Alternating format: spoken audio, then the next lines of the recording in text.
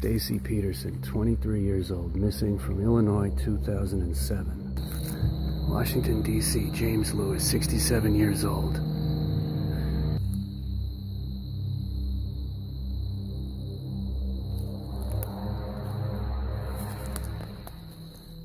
Hey everyone, and in today's video we are going to be taking things into a little bit of a different direction. So we are going to be taking a look at 3 videos posted by a user named Dateline420. I know the name is extremely silly and a little bit goofy, but for the sake of this video we are going to be calling Dateline Jeremy from this point forward, so as not to like ruin the mood later on when we're going through this creepy stuff. So Jeremy's channel is mostly dedicated to everyday things that this person encounters on their hikes through a park in Suffolk County, located in the state of New York. And Jeremy's first video was posted back on June 27th, 2008. And then 8 years later, on October 3rd, 2016, Jeremy would upload the first video in a series of 3 videos documenting footage in a certain part of the woods that they had never been in before. And from all these 3 videos, they were all recorded in the same month, October of 2016. The first video was filmed on the 3rd, and the last video was filmed on the 30th, one day before Halloween. And within these videos, as I said before, Jeremy is going into a part of the woods that he has never been before, although he has said that he has had many adventures going through this weird, massive part of the woods, but has never been to this specific part yet. And what Jeremy finds is extremely unsettling and something that he felt that he had to document. And even going as far as to say that the only reason that he uploaded these videos was to make sure that he made it out alive, and if he didn't, these videos would be up to serve as evidence if he was ever kidnapped or even killed exploring this part of the woods. So this video served as kind of like a Hail Mary in case everything went wrong. And within the first entry in the trilogy of videos documenting Jeremy's ventures, Jeremy states that they've been doing some off-trailing in the woods, and that's when they come across this part of the woods, which is extremely unsettling. But I came to a trail that led to a trail that led to a trail, up the hill, and I came down this, and as you can see, probably can see, it's fucking blocked. There's trees knocked over, blocking it, and cut down so that it's hard to get down the hill. But I saw what looked like a fire pit. And for those of you who do have some experience doing some hiking in the woods, I have some as well. It's pretty cool, right? But yeah, unless you know the layout of the park, like your life depends on it, or you have a map that shows you exactly where you are, you should probably never go off trailing because it's so easy to get lost. Literally everything looks the same and you could be going in circles for hours. Like you guys have seen The Blair Witch or 127 Hours, you know. Both of these movies have made me extremely scared of going off trailing in woods, especially alone, because you're alone and there's nobody to help you. Like if it is a small park and you do some off trailing, I guess that's okay, but there's also ticks everywhere. There's like a tick infestation everywhere. I had a tick on my body the other day and it was horrible. And now I'm scared I have Lyme disease. Jeremy is completely alone, wandering through these woods. But lucky for Jeremy, they've been to these woods hundreds of times over the years. However, the park is so massive that they have yet to discover every nook and cranny of these woods. And that's when Jeremy does discover a fire pit in the woods,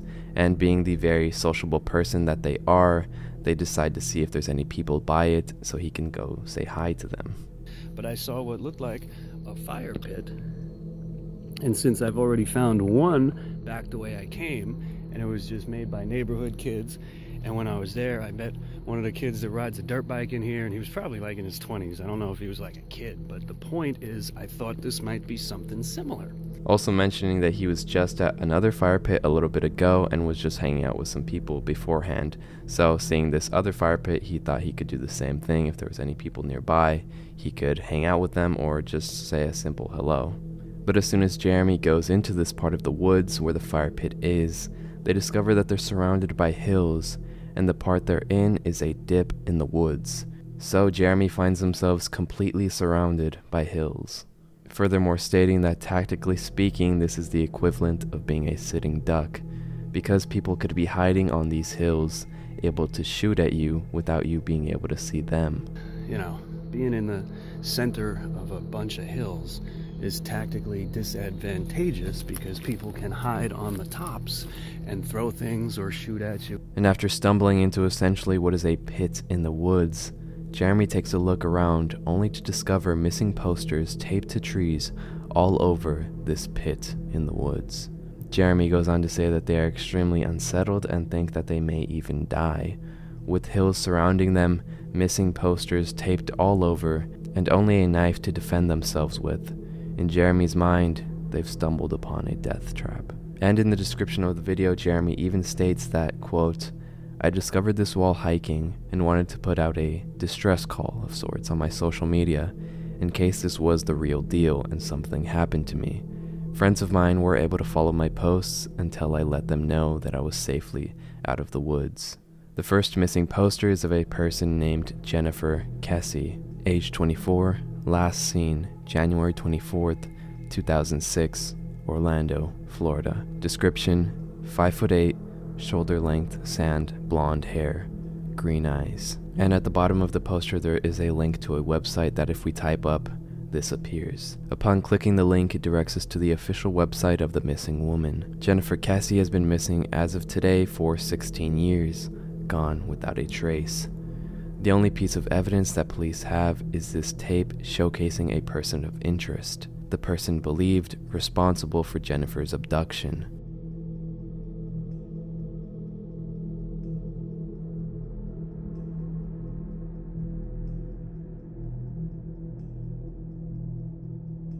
And Jeremy continues traversing this extremely disturbing part of the woods and documents yet again another poster, this time of a person named Brenda Heist, 42 years old, 5'8", dark brown hair, brown eyes. And as for Brenda Heist, they were last seen February 8th, 2002, in Lititz, Pennsylvania, with a description that does read the following. On February 8th, 2002, Brenda Heist took her children to school. Her car was last seen by neighbors parked in front of her Lititz home around 8:30 that morning. When her children returned home from school that afternoon, they found the house empty. Brenda's car was gone from the driveway and there was no signs of a struggle. 4 days after she disappeared, Brenda's company car, a white 1998 Mercury Mystique, was found legally parked in a parking spot in the 100th block of North George Street. The keys were not in the car and there was no damage or any indication that there was something wrong with the car, and she was legally declared dead in 2008. 7 years after she went missing. Her case remains unsolved. And what's very interesting about this missing person is that in 2013, Brenda Heist actually did reappear and was located in Florida. And from this reappearance of Brenda Heist in 2013, it proves that the person that displayed these missing posters all over the woods is most likely putting up these posters as a way to deter people from going onto their property. But even if that is the case, it does make you think that there's something more sinister going on behind the scenes. And it does make you think as to what drives a person to even put up missing posters all over their property just as a way to drive people away. It makes you question what else lies within the home. What more sinister things could be held within that home, inside the woods. Jeremy begins to panic the longer that they stay in this part of the woods, and from the looks of it, it appears that there has to be at least 20 missing posters in these woods, all strung up upon trees. Missing poster after missing poster fills the woods. Jeremy then points out how every missing poster that's taped on a tree looks like it's been sitting there for years, with the way the tape looks and the water damage on each of the posters. And within the description of the video, Jeremy does state the following. Local law enforcement subsequently investigated and were apparently told by residents of the adjacent property that the missing persons posters are being used as decorations for their upcoming Halloween party. The police then accepted that explanation and have announced that they will not be pursuing the matter. Occupants of the house have said the posters will be removed, but I have not yet been able to verify this.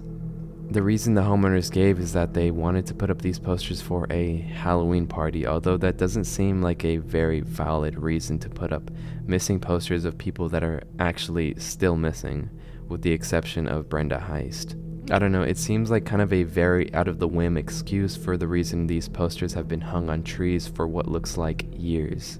And even if there were a Halloween party, it would be extremely upsetting to hang these missing posters of people who have actually gone missing for decorations. Nonetheless, I still don't think that these missing posters were hung up for Halloween decorations. And although this was recorded in October, I think it might just be a coincidence. I didn't realize that everybody here dresses up every year. Me neither. It's Halloween. That is really, really good timing. The fact that these posters look like they've been strung up for years begs to differ that these are just Halloween decorations. And if these were just Halloween decorations, why put up so many? To the fact that if these were just decorations, it might be a bit of overkill. Roger Dan Shekels Jr. Our family lost touch with Roger more than 3 years ago. The officer located a person Roger had done business with, and the person said as of early 2009, Roger was still living in Burbank, but assumed to be homeless. The amount of missing posters hung up is disturbing, to say the least, and the longer Jeremy stays in the woods, the more they find. And Jeremy even goes on to mention that there's so much twigs and branches that it took a lot of persistence to even hang up these things. They had to walk through all this tough terrain with thorns, sharp twigs, and all to just hang up some missing posters for, again, a Halloween party that may not even have happened. And that's when Jeremy notices a drop light on one of the branches hanging from a tree. Look over there. You see that shit? The orange thing on the tree. It's a drop light. And just so you have a visual, because I forgot what a drop light looks like, it kind of looks like this. It's like one of those construction lights that they use to work during the night. But this does mean that whoever is living in that property comes out here with the missing posters at night, with the light hanging so they can see where they are. But why come out here at night is the question, and I don't think they're hanging up these missing posters in the middle of the night, and if they are, that makes it even more unsettling. And as Jeremy gets closer to the property, they notice this little bundle of sticks on the ground, saying that it could be some kind of a cage, the way the sticks are tied together. And upon looking over at the fire pit, we can see a shovel as well. And that's when a sense of even more panic starts as Jeremy starts to put everything together. Missing posters surrounding them in a valley, a cage made out of sticks, and a shovel not too far away. And upon closer inspection, inside of the cage there is a hole in the middle, although it's been filled in with leaves to disguise it. And this part right in the middle, it's a hole. It's a filled in hole, but it's a hole. But whatever it was intricate. And it clearly took a lot of time to make. And right as Jeremy begins to inspect the hole inside of the cage, Jeremy hears voices coming from within the property and runs out of the valley as quick as they can. Oh shit, I heard voices. We have to get the fuck out of here. Jeremy makes it out, thankfully, and leaves the woods for good. And when I mean for good, I mean until their curiosity gets the better of them. So just imagine yourself in that position for a sec, surrounded by missing posters, and then you see a cage that could potentially even hold a human, and then you see a shovel a little further down. How long would it take you to go back to that horrible place? You probably would never go back. I would never go back. But if you just absolutely had to go back, how long would it take you? Maybe a month. A month. I think that seems about right. Well, Jeremy went back the exact same day. Literally an hour and a half later, Jeremy was back at the property. Now, I guess to be fair, they kind of did go back for a slightly good reason. In the description of the video, Jeremy states, "After wandering around the forest for an hour or so, hoping to elude whatever crazed maniac might or might not have been looking for me, I returned to the location for the sole purpose of saving a geotag on Google Maps, and possibly taking a piece of evidence to show law enforcement." So this is actually a very good reason, although I am in no way brave enough to do that. Jeremy makes it back to the location and reveals the address of the property with the missing posters. And upon searching up the address, the location of the property appears. And if we look at the map, this is where the street view of the house is, and we can see that there is an actual house in the front, meaning that everything Jeremy saw resides in the back of the house, roughly around this area. And we can see the trail where Jeremy came off of right here. And so Jeremy makes their way back into the area. The shovel is still there. And Jeremy uncovers a few more missing posters that we didn't see in the previous footage. James Lewis, 67 years old, last seen 2006, Washington, D.C. And after wandering around for a bit longer, we get a look at the sheer amount of missing posters taped to the trees. And that's when Jeremy takes one of the missing posters and leaves the scene in hopes that whoever hung this up left fingerprints on it for authorities to analyze. Jeremy leaves the scene and the video ends there, with Jeremy making their way back to their car. And as mentioned earlier, Jeremy did end up taking this missing poster to the authorities and told their story about their encounter with the property and about all the weird stuff that they found in the backyard of this house. An officer was dispatched to the property, however, the owner simply told the officer that it was Halloween decorations as it was October, as we talked about earlier. So there wasn't really anything the officer could do and they left the scene. However, on October 30th, a day before Halloween, Jeremy posted this. On October 30th, I returned to the park to film a brief and mostly harmless update video for those who have been wondering what's been going on since the events of earlier this month. As my narration attempts to explain, I had previously visited the woods on the preceding Tuesday by myself and been unsuccessfully at taking video. And Wednesday, when I and a couple of friends did make a video which was dark and hard to see, not to mention kind of long, longer even than the 12-minute runtime of this one. Recent discoveries include a stash of what appeared to be, but might not be, weapons at the other fire pit, as well as some logs laid across one of the trails by persons unknown. Most of the logs had been removed by the time I returned to make this video, but can be seen in the long dark one from Wednesday that I haven't posted yet. As you recall from earlier this month, the missing persons posters had been explained away as being decorations for a Halloween party, which was said to have either taken place back in August or set to be held at the end of October, based on casual observations on the Friday and Saturday nights of Halloween weekend. No parties were seen to have been held at the location. However, people identifying as party guests have said on Facebook that a small gathering with pizza and beer took place at some point this past weekend. I'm not here to judge or to declare conclusivity of what happened. I'm just being the eyes and ears of the greater population.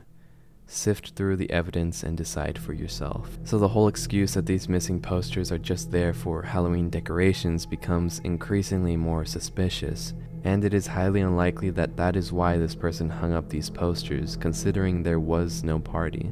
And considering October 31st of 2016 landed on a Monday, the party should have been held on a Saturday or Sunday. I don't really think people are hosting Halloween parties on a Monday, but apparently there was some kind of a small gathering with pizza and beers on October 31st. But going back to the description, it does say, people identifying themselves as party guests have said on Facebook that a small gathering with pizza and beer took place at some point this past weekend, meaning it didn't happen on October 30th or the 29th, which was Halloween weekend.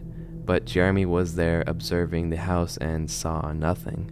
And the people identifying themselves as party guests could have just been fake profiles created to deter suspicion. And within the video, Jeremy addresses people saying that his videos are fake, and then goes on to say that they are not doing this for attention or to stir things up, but more so as a way to bring awareness of the place for people's safety, because there are people who go on jogs almost right next to that property. Jeremy goes deeper into the woods and shows viewers a fireplace in the middle of a public park trail, and that there is also a baseball bat and a golf club next to it.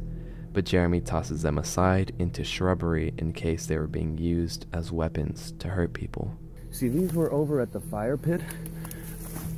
I moved them here because this shit just seems like if it's here for no good. And in the interest of personal safety, I tossed them in the bushes like that because I thought there was a chance they might be, weapons. And that's maybe not what they're for, but if it is, I figured throwing them like that would at least buy me a little bit of time in case something happened. But, that's really not going to do anything at all, honestly. But it freaked me the fuck out because I just can't think of any scenario why there would be a golf club and a baseball bat in the woods. Unless they're here for something bad. Jeremy then goes on to say that there were logs placed in the way of a path that leads to the property. Within like the past couple of weeks, somebody had laid down logs across the trail. And in the time it took them to realize how weird this was, that somebody had blocked a public path that somewhat kind of leads to the property, it makes you realize that it was most likely the owner of the house that did this. After getting a visit from local authorities, they most likely put 2 and 2 together and realized, hey, somebody knows about the missing posters, so now I'm gonna try to make sure nobody ever crosses onto my property again. And then Jeremy talks about how a few days ago they were at the blocked off path, and after staring at the blocked off path, Jeremy started to notice a person standing in the direction of the property, but was unsure if they were looking at him. I happened to look up and I saw somebody standing in the bushes, so I turned around and I left. Well, I happened to turn around back to look after a bit, and I saw that they were following me, or they were running in my direction. So Jeremy starts to walk away from the blocked off path, but notices that the person starts jogging towards them. And so, as we would all do in this situation, Jeremy starts sprinting towards their car. As far as the guy that chased me out of the woods, this kid came running up from the far end of the parking lot while I was sitting in my car catching my breath, and he was dressed in all black. It was this young, like college age, and he was jogging. So I stopped him and I said, "Yo, was that you in the woods just now? Were you like running?" And he's like, yeah, I was in there." No one was chasing Jeremy, and here it becomes apparent of the effects that this location has had on Jeremy already, making them extremely paranoid of every little thing that they find in the woods now, believing they're being chased when in reality it was just a jogger, finding a baseball bat and a golf club, believing they're weapons, from people wanting to inflict harm onto others, being freaked out by blocked off paths, when in reality maybe a ranger put them up to deter bikers from going in this direction. What's really interesting about these 3 videos is that you can look at it from a lot of different angles. Is Jeremy simply being paranoid? And maybe these missing posters were really just a insensitive set of Halloween decorations. Maybe this cage was used to hold livestock such as pigs or chickens, not a cage designed for a human. And the shovel, I mean, most people have a shovel in their backyard. Even in this final video, Jeremy doesn't even go close to the property, claiming that they don't want to get hurt. I'm not going down there for a variety of reasons. Personal protection obviously being the #1 reason, but I don't want to get hurt.